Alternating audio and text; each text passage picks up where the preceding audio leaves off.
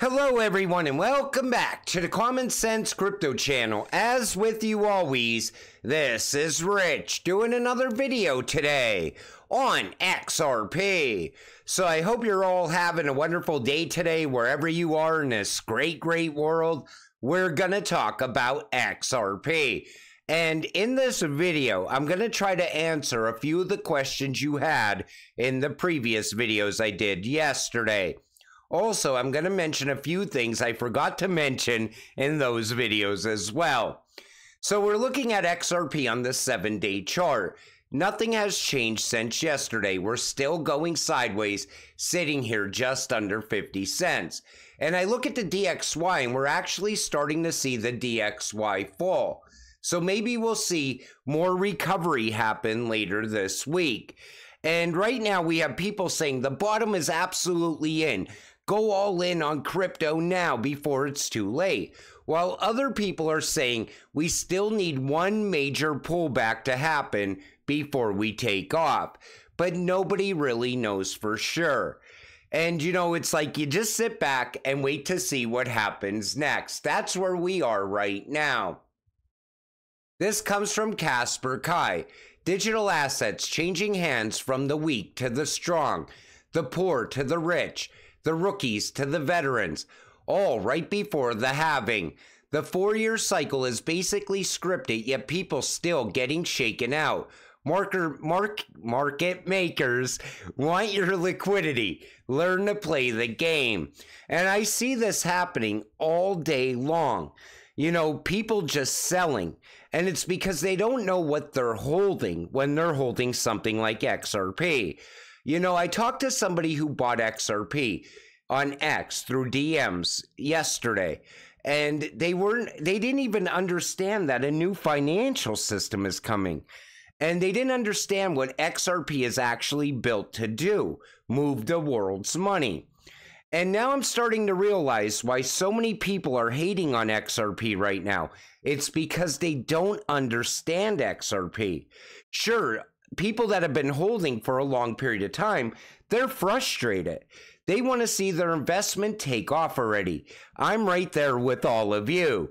But you know, newer investors, they don't really understand. Most of them got here because a friend of theirs told them, listen, this cryptocurrency is going to hit high numbers. You want to get invested in this cryptocurrency now. But they still don't understand what they're holding. XRP investors will be legends, similar to Amazon or Apple investors from the early days. Patience pays. And absolutely, if you continue holding XRP, you will become a legend. You will be one of those people out there talking on social media in the coming years, very wealthy, saying how you got rich off of XRP. It's going to happen, but you have to stay patient until it happens. The Bank of International Settlements, the BIS, just released a 44-page working paper detailing their vision for the Finternet. Multiple interconnected ecosystems, much like the internet, but for financial networks. Their unified ledger, very reminiscent of Q&T, is outlined through the document. Remember, Q&T has already been confirmed by the BIS for CBDC interoperability via Project Rosalind. Here are some of the most exciting quotes. They're talking about APIs, a cornerstone of the system, the unified interledger protocol, network of networks. And, you know, people right away would say, no, they're talking about XRP. I got to remind you, these cryptocurrencies are not fighting each other. Q&T is absolutely part of this. It's the glue that's going to hold the entire new financial system together. It's an operating system for blockchain. So Q&T is absolutely going to connect to XRP. It's going to connect to XLM, XDC, HBAR, and the rest of these ISO cryptocurrencies. And I just mentioned this in a Q&T video the other day. But what's the one thing that the internet is really lacking? Payments. It's still tied to the broken SWIFT system. And, we know the back end is absolutely horrible when it comes to payments. What fixes it? Crypto, DLT fixes that.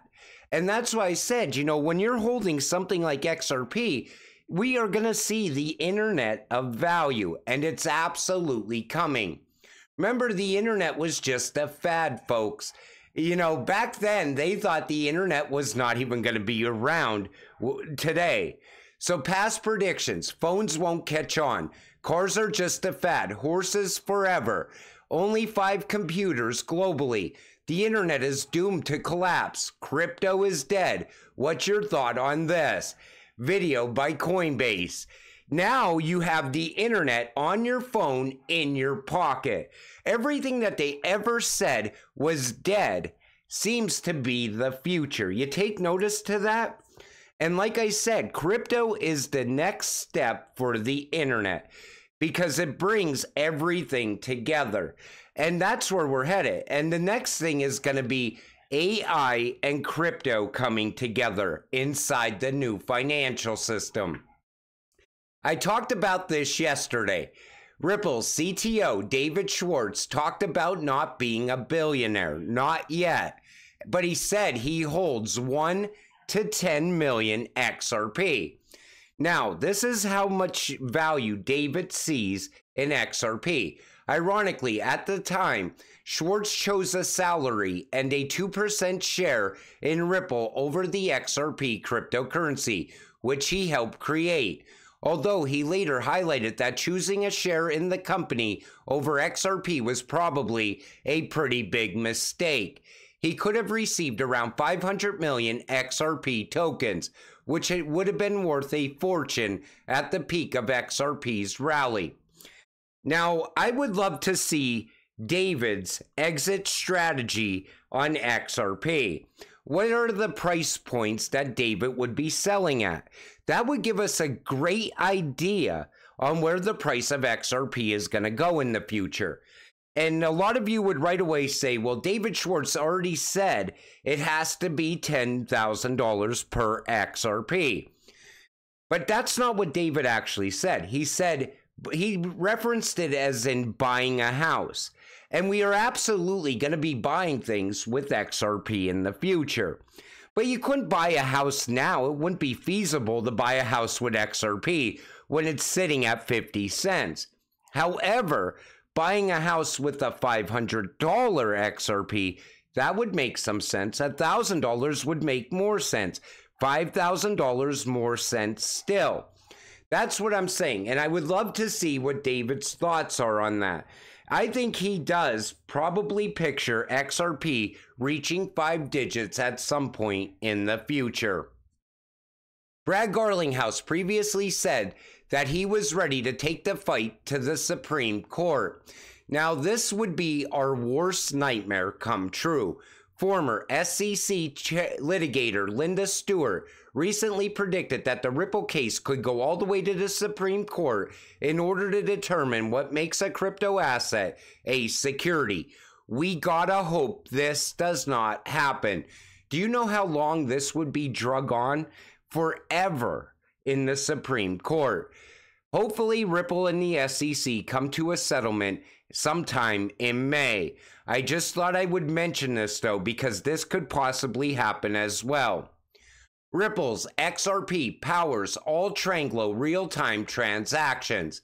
Now, a lot of people say, well, we get all these big announcements. We know they're utilizing XRP. Why is the price not moving? Well, Chad Steingraber says the reason XRP price is not affected by today's partnerships and ODL payment utility use described below. All use of XRP globally today is essentially over-the-counter trading that does not touch public crypto exchanges. Crypto exchanges currently today determine the price. Traditional finance cannot use crypto exchanges like Kraken or Binance due to regulations. Bank of America is not going to source XRP through Kraken. Sorry to burst your bubble. I think they might be able to get it through Uphold, though. We've seen that talked about in the past. So we seem to be in a pickle, right? They're using it, but not publicly. So how does the price go up by utility? The answer is simple. It doesn't, at least for now. It doesn't matter what the price is. It works regardless. The difference is volume versus supply. The volume of transfers that depends on XRP is key, because obviously millions of dollars per day is much different than trillions of dollars per day. So when volumes do pick up due to business dependency, they will demand more XRP because they need it to send XXX amount of dollars. When they demand more, they will start acquiring XRP from any source they can get it, including the public, including us. That comes down to us lending our XRP and getting passive income from it. But you know, as demand really picks up, it takes me back to another question a lot of you had. You talked about a 3-digit XRP, but how would it happen? Would it happen fast? You know, I always thought it would be like a flip of the switch moment. We would see XRP gradually moving up based on projects that are building out on the XRP ledger. At the same time, tokenization would be picking up as well. Then all of a sudden, cross-border payments goes live from one CBDC to another all around the world, and the price would just spike very fast, like an overnight event, like a flip of the switch moment. We see banks talking about flipping the switch. We see the BIS, the IMF have said it in the past. Christine Lagarde talks about it like in waves when it comes to ISO, wave 1, wave 2, wave 3. So I do believe it will happen very quick. And anybody that's still sitting on the sidelines, not investing, they're just going to be left behind. If you're not holding XRP at that moment, you will be priced out very quick. That's what I see happening at some point in the future. And it's the same reason that people have talked about the flip of the switch moment inside of, you know, XRP community, is because it goes back to the IMF talking like that, the BIS talking like that, banks talking like that. But you know, that's what I always pictured. And as time goes on, you could see everything coming together. All the Ripple rails are put in place everywhere around the world. And at one moment, all of a sudden, XRP is going to start running on those rails. And it's going to happen very fast. Now, yesterday, I talked about Bitcoin. And some of you said, come on, Rich, stop hating on Bitcoin. This is why right here. Bitcoin and Ethereum will specifically not be covered by MiCA regulations, as they do not meet the standards of e-money tokens, asset referenced, or utility tokens. You see it right here. And MiCA is going into every single country. They might call it something else, like US crypto regulations or Australia's crypto regulations, but they're all going to be similar to MiCA, because every single country has to have the same regulations, or cross-border payments won't work in the future. So if MiCA is saying that Bitcoin and Ethereum pretty much are worthless, where do we go from here with Bitcoin? What is going to prop up the price of Bitcoin into the future? It's definitely not going to be Tether, because Tether is on its way out as well. And I know a lot of retail investors are buying Bitcoin, hoping to get rich. They're working hard, just like the rest of us. You know, they go to work all week and they put some money in Bitcoin, hoping to get rich. But I think this is going to be the last major run-up on Bitcoin. And that's why I warn people. Bitcoin has no utility. The world is pushing towards utility. I would get invested in utility and sit back, stay patient, and just wait to get rich. With that said, I'm going to wrap up this video. I want to thank you all for watching. I appreciate all of you. I'll see you in the next one. Have a great night.